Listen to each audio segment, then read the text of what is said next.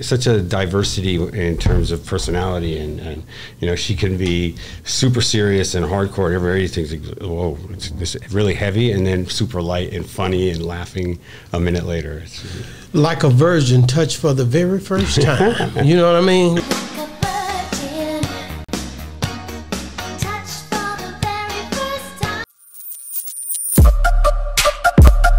Yeah, we on Boss Talk 101. Yeah, we gonna talk. Blessed to have the skills that I have to make. I'm a song guy, so I know how to make songs be the best. So I want to make the song the best it can be. So bringing out the elements of the song to just all the best elements to give it the vibe that it deserves, you know, to come across accurately for the artist, for the song itself.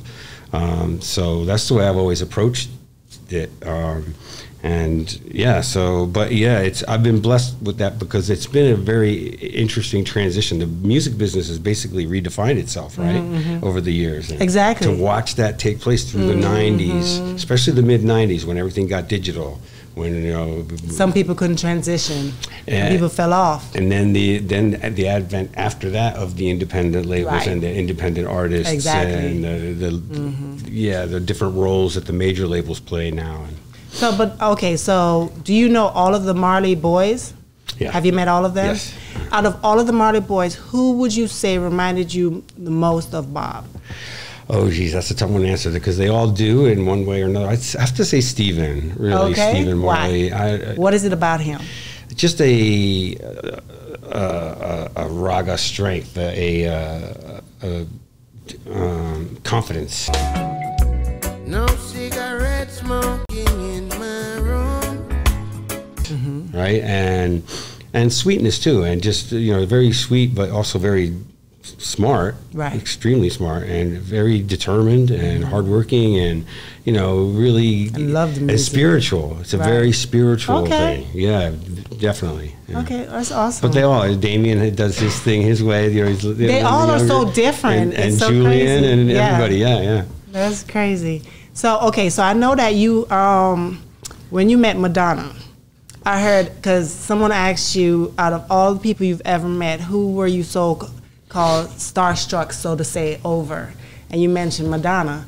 What was the thing about Madonna that you loved the most? And did she actually measure up to all your expectations when you met her?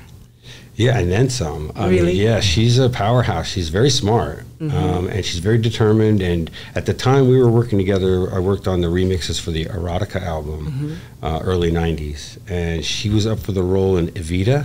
She wanted that role. And she was studying. She would sit in the studio and with the VHS, stacks of VHS tapes, watching Humphrey Bogart movies, 1940s black and white old films, and she would just study them and watch them. And this girl she's like, Bonzai, I'm going to get that role. And she did. She landed it. I mean, she's wonderful to work with. She's very quirky and just such a diversity in terms of personality, and you know, she can be super serious and hardcore. Everybody's like, whoa, it's this really heavy, and then super light and funny and laughing a minute later. It's like a virgin touched for the very first time. You know what I mean?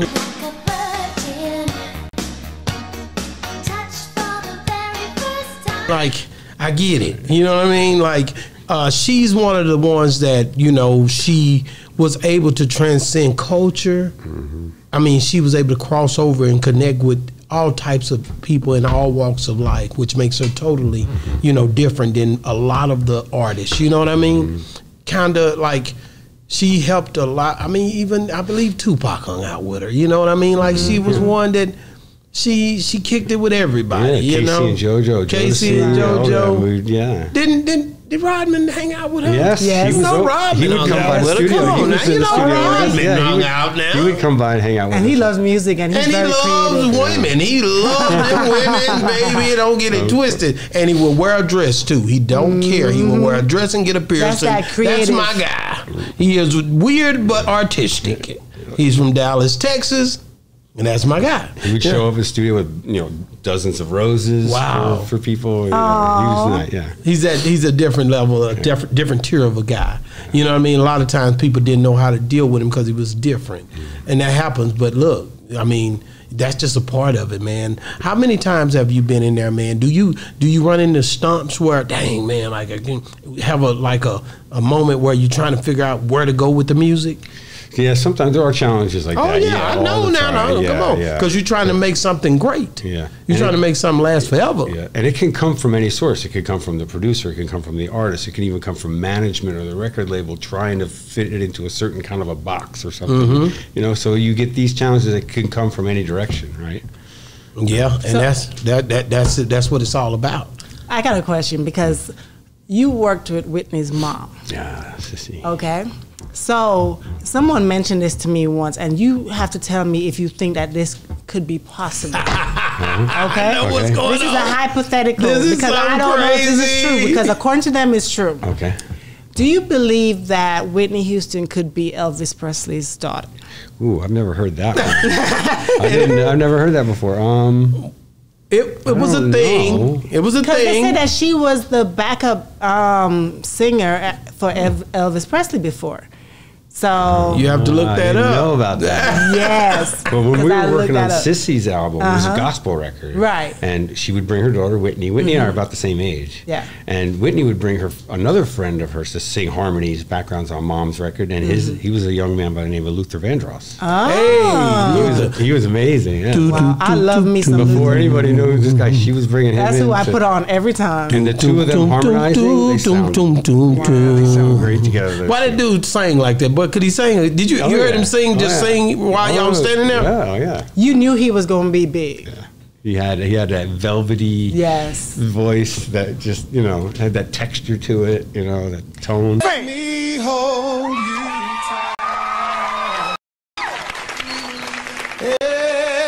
If only for one night. So my next question is, out of all the hits that you've had to work on, which one was the most difficult for you to do?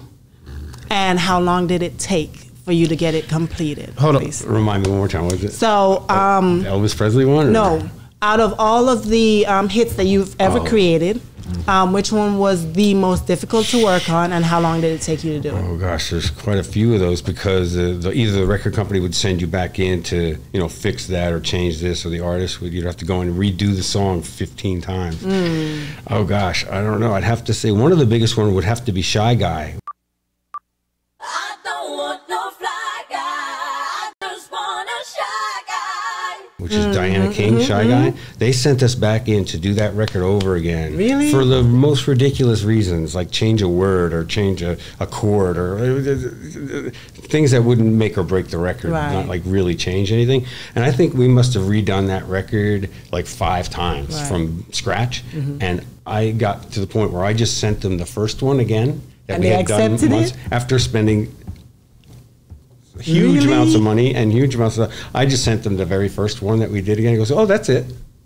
Ooh, I would have just been like, ugh.